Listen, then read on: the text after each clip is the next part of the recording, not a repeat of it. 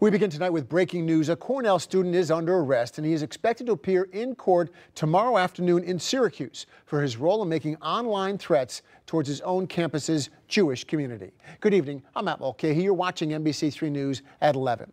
The suspect is 21-year-old junior engineering major from Pittsburgh, the area just outside Rochester. His name is Patrick Dye.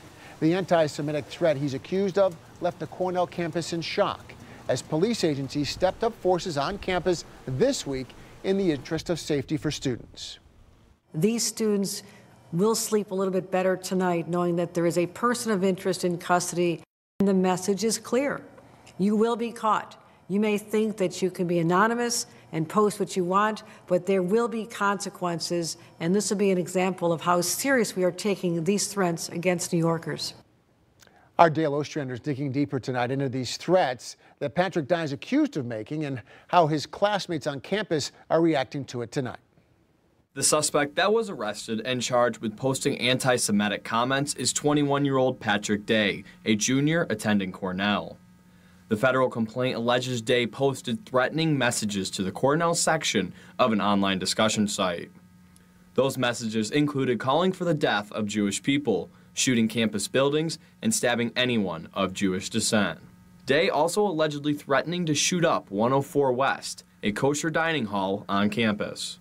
The dining hall is also next to the Cornell Jewish Center, where many Jewish students spend their time on campus and have been battling with death threats that have been made to Jewish students on campus.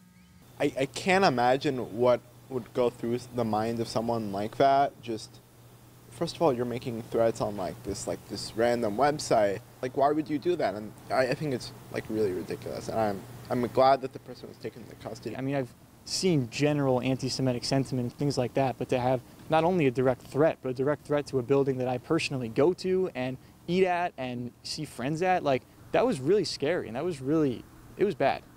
Friedman never thought that one of his classmates could be responsible for the death threats made. I really don't think, and I don't believe that somebody at Cornell would make such evil and vile and disgusting threats, and I really think that it's an attempt to tear us apart. I don't want to be torn apart. I don't want to look at my fellow classmate and think that's my enemy. I want to think that's my classmate. I want to have, conversations and have dialogues with those people and try to find common ground and common understanding. In another post made by Dye, he allegedly threatened to stab and slit the throat of any Jewish males he sees on campus and throw any Jewish females off a cliff, amongst other comments that we are choosing not to share due to their vulgarity. Now, Dye is expected to make his initial appearance tomorrow in federal court in Syracuse that is scheduled for 2:30 in the afternoon. The charge filed against Dye carries a maximum sentence of 5 years in prison and a fine up to $250,000. In studio, I'm Dale Ostrander. Thank you, Dale. NBC3 will bring you to the court case tomorrow. Stick with us on air and online at CNYCentral.com.